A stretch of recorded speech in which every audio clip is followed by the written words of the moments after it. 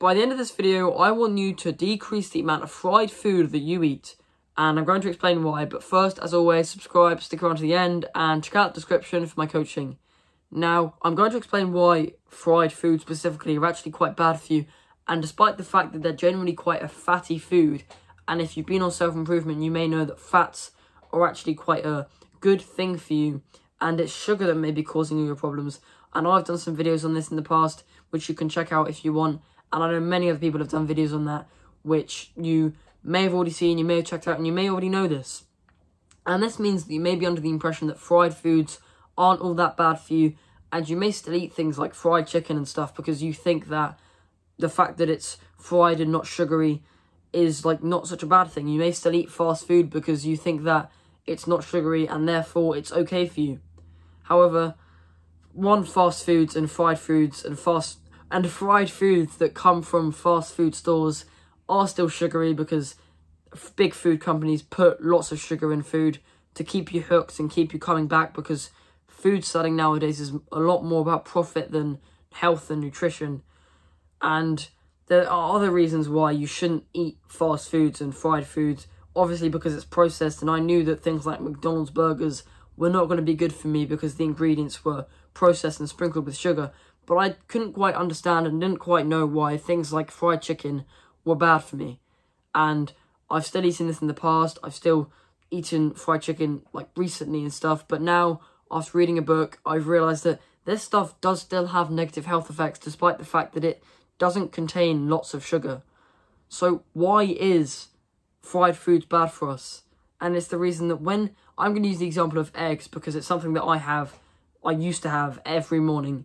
When you put oil in a pan and you put the raw egg in the pan, when you heat up the oil and the egg, the polyunsaturates in maybe the seed oil that you use, because seed oils are seen as something that's actually a lot more healthier to fry things in, which is completely untrue, because when you fry seed oils, instead of being the polyunsaturated fats like omega-3s and omega-6s, they turn into things called trans fats.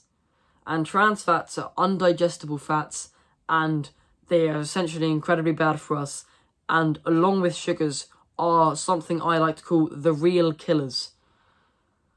You shouldn't eat polyunsaturated fried foods because many companies, they fry their oil specifically in like sunflower oil. You may have seen like the things where they fry like chicken and chips in, where they've got like the metal like basket and they've got the big vats of sunflower oil and they've got the chips frying in those.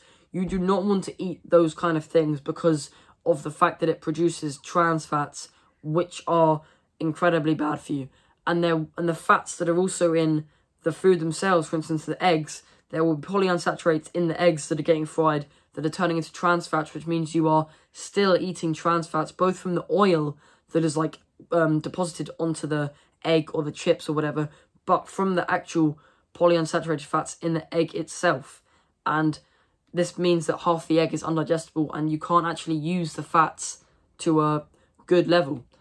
And frying food in general also releases these things called free radicals. Now this is quite a scientific and complicated process which I'm not going to go through specifically, but free radicals are essentially really reactive substances that you can get from frying foods and heating foods, like combustion and stuff. You do not want free radicals on your food because then you're eating them and it may react with things in your body that you don't want it to, and therefore it can become carcinogenic because it may alter your cell composition, which can cause cancer. And it's all a big complicated scientific processes, and I encourage you to do your own research on this stuff. And I got this from a book called The Optimum Nutrition Bible, which is an old book that's from like the 1990s, but a lot of the stuff in that book can still be applied to your life today. So you should, for instance, I used to eat fried eggs every morning, right? And I was doing all this stuff, but instead of using seed oil, I like to use butter and olive oil to fry my foods because I knew that polyunsaturated fats create trans fats anyway, but I wasn't aware of the whole free radical thing.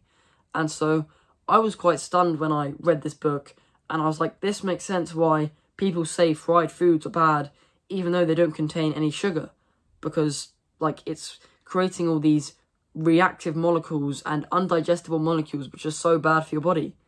And so I encourage you to stop eating fried foods. And now, this morning and for other mornings, I'm going to start having these things called poached eggs, which you can put in the microwave, and it doesn't like heat up the polyunsaturated fats and the molecules. It only heats up the water, because microwaves work by vibrating water molecules and heating them up, which, because many foods are like, they're almost completely water, it basically heats up the whole food. I encourage you to do your own research on this topic, but I still find it quite interesting that fried foods are actually quite bad for you, and that there is a reason, and it's not just the fact that they're fatty, which we know that fats are bad for us, and we shouldn't just believe the generic advice that all fats are bad, cholesterol's bad, and stuff like that.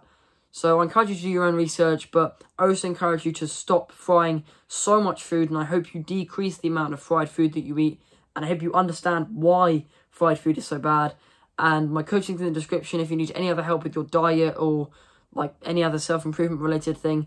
And I recommend subscribing, because I love this community of young tribal people who are willing to improve themselves so much more than they already have. So good luck.